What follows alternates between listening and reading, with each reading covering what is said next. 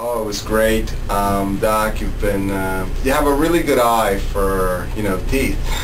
And I was pretty much a disaster area when I got here. So it's too bad you don't have a before picture, or maybe you do, but you did a tremendous job, and it's really changed my life a lot.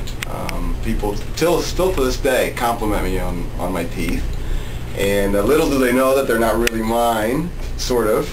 But I'm happy to not tell them, and I'm very happy with my teeth and the care that I get from you. So it's my pleasure to be on camera here.